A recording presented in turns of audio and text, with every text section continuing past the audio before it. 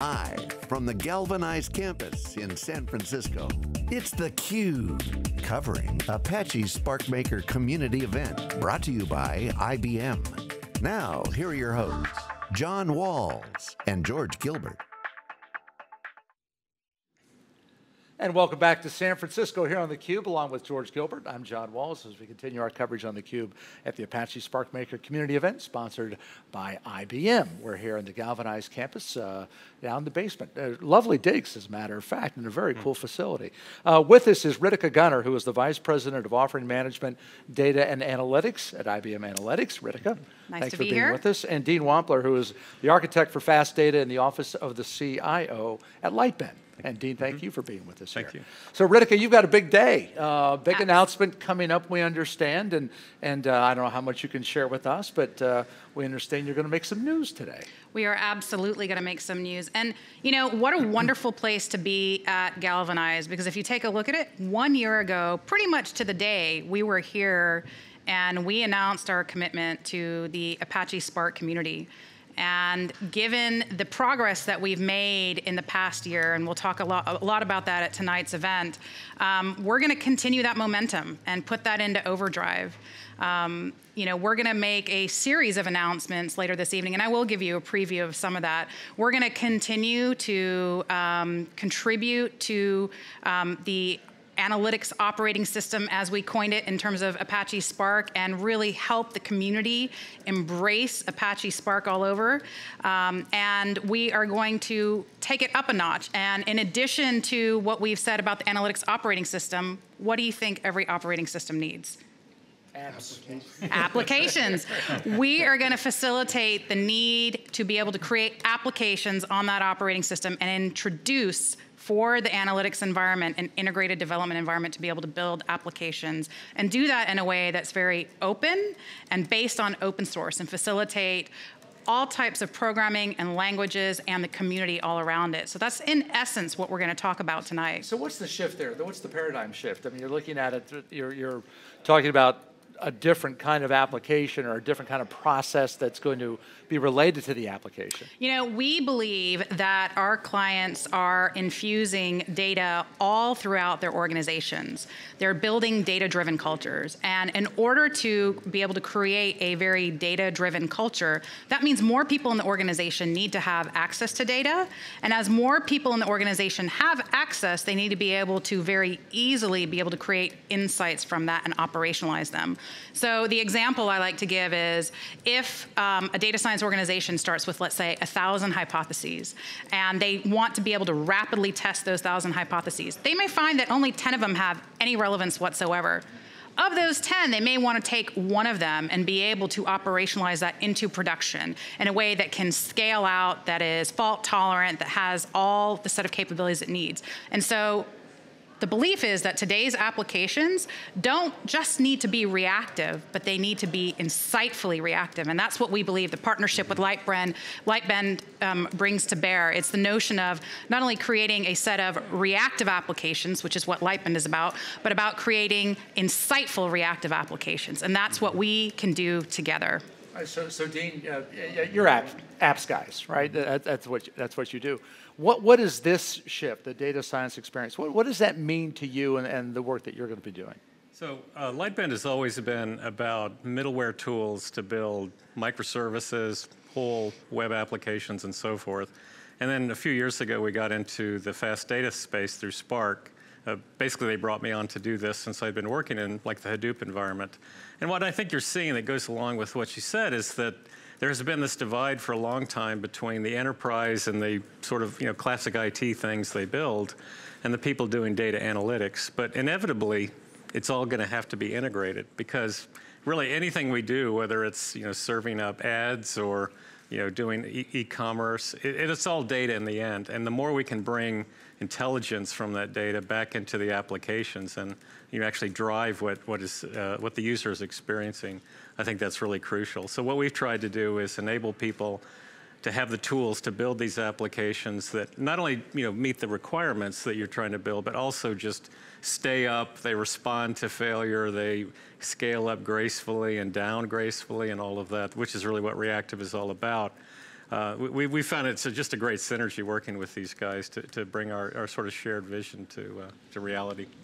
So this this sort of dovetails with what Derek Shuttle was telling us about, where we've orchestrating a platform of data management or analytic products, catalog of analytic feeds potentially or data feeds, and now you're telling us about the application development tools and maybe the application themselves as endpoints. There are a lot of different roles still. What do those roles look like? So, we spent a lot of time interviewing hundreds of data professionals. And through that process, what we found is that there are 4 main people or personas that are really involved in driving a data-centric culture. We're starting with the data scientists, and that's what we're announcing today. But in addition to that, we believe that providing a culture of data means that it's a team sport. And I know Derek alluded to that. I thought I heard him say that. It is a team sport. And that is not just for the data scientist, but also for the data engineer, for the business analyst, and of course, for the application developer. And so those are the 4 primary personas or people that we see. And in some organizations, people may be playing multiple roles. And so this notion of being able to have not just collaboration between the data scientists themselves, but across these set of professionals is something that is the fabric of what Derek was talking about in our next generation data and analytics technologies. So as a follow-up, we've always, going back to sort of Adam and Eve in terms of computing, we've always had this trade-off between specialization and integration. What will be how will you surface and explain the benefits of the integration between these 4 personas? So the way I like to describe it is it is an experience for me, but built for us. And that is a very important premise, that each one of those personas that I talked about needs an experience that is very specific to how they consume and process data. The way a business analyst would do it is very different than an application developer. But yet, it needs to work and be built for us so that together it is more than the sum of the individual parts. Would notebooks as computational documents have sort of taken off to the point where it seems like they're responsible almost single-handedly for driving GitHub, project numbers? Over 200,000 notebooks in GitHub alone. Yes, okay. Would notebooks be an environment that's malleable enough to provide the different experiences for the different roles? Well, it is definitely for the data scientist. And if you look at a lot of what we're going to announce today with the data science experience, a lot of that is founded on notebook technology. So what we're announcing first is Jupyter technology, but founded on a very open premise that you can bring the tools that you have in there. So you'll notice in what we announced tonight that we have RStudio integration. We will have Zeppelin notebook integration. And so the premise of having that environment for a data scientist makes sense.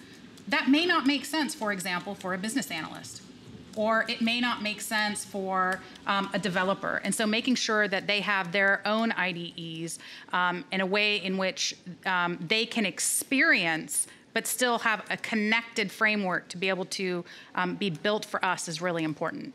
And Dean, I'm curious because Ritika was talking about these multi-layers, or you have these 4 different personas, right? 4 very different job titles, if you will.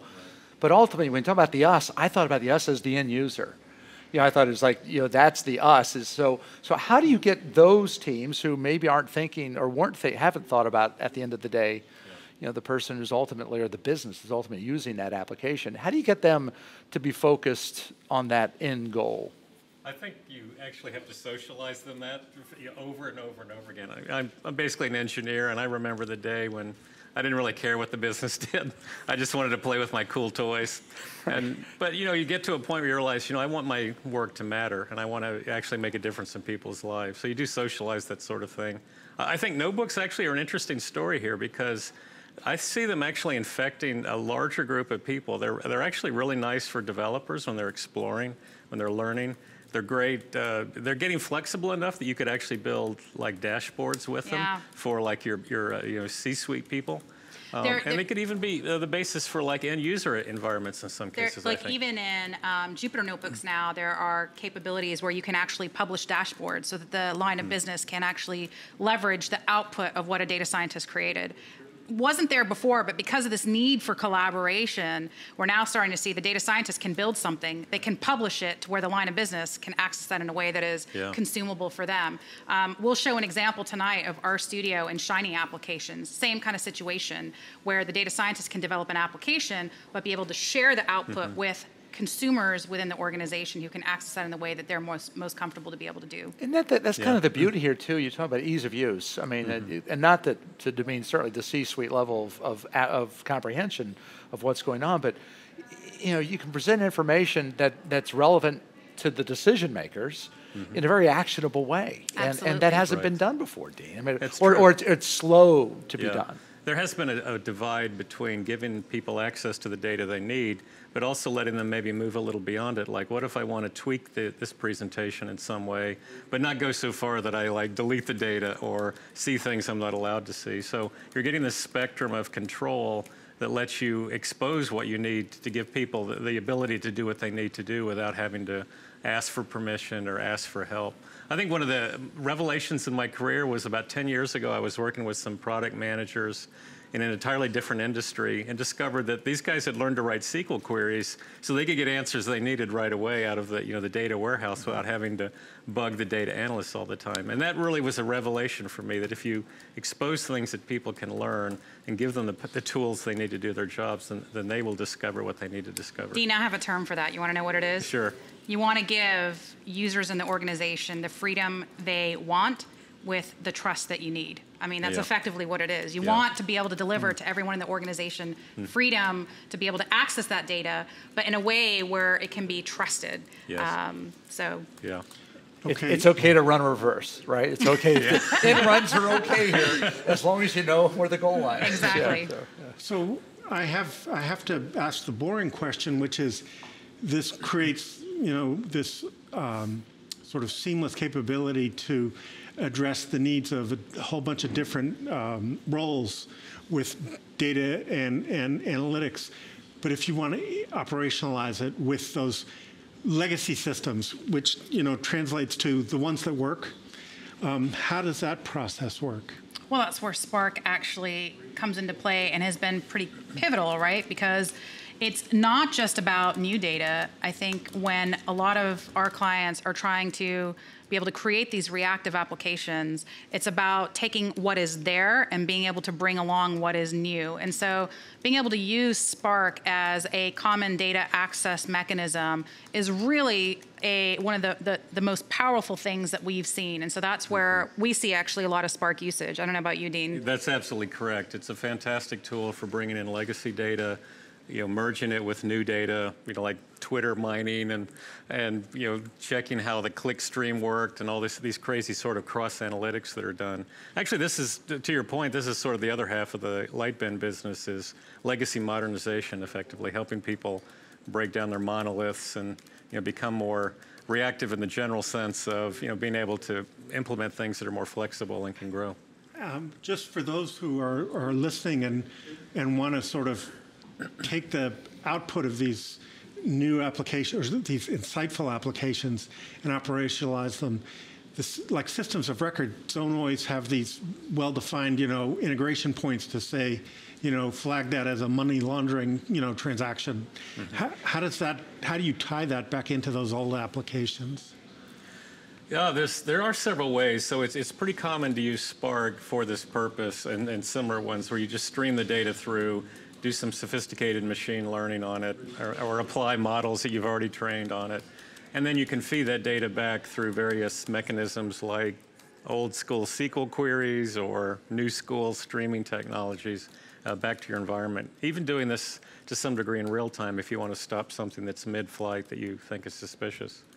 But a lot of times you'll see people do this, sort of on the side while the transactions are running and then apply some corrective action later. But I do think that the machine learning capabilities and the pattern detection and a lot of the tooling that's available for the data science professional today absolutely kind of identify some of those patterns. And we're seeing a lot of models that are very specific to that. That is one of the things that when we talk to a lot of data scientists, they wanted the ability to be able to say, for example, if you find patterns that look very similar to this, you may want to start out with a model that looks something like this. And so that's one of the things that we believe through the ability to be able to share and collaborate, for example, industry models that may be blueprints that a particular data scientist has and wants to share with other data scientists, they can absolutely do that. So it may not necessarily need to be something about delving into those legacy systems, but about being able to create models where you can find those kind of industry types of blueprints that you're talking about and share those with others. Okay. Yeah. And then I assume that's the change management role and maybe the implementation role, tying it into the legacy systems. An IBM professional services industry practice might have a role to play there? Well, there is absolutely a method we believe that most clients need to embark on, and we call it our data first method. We'll talk a little, you'll probably hear a lot more about that, but given where clients are today with traditional operational systems, with data warehouses, and where they need to be able to create these reactive, insightful applications, there is a transition that needs to happen where it's an evolution from where they are to where they need to be. And so we're introducing a data first methodology that allows clients to be able to assess where they are in their data maturity, where they need to be, and we actually have a process to help them get started. We've actually partnered with Galvanize right here to be able to help us in some of these initial engagements with clients to be able to do that.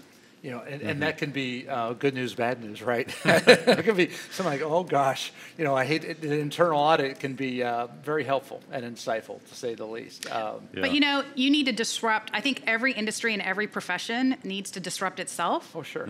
Or they will be disrupted, right? That's right. Yeah, right. exactly. Well, it's good to be the bearer of good news, and you are today and tonight. I know it's a lot Absolutely. of big announcements, and we thank you for at least giving us a sneak peek here, and look forward to hearing more from you tonight. Thank you. I look forward to it. Ritika and Dean, thank you for being with us. Thank you. Here on theCUBE, and we continue from San Francisco right after this.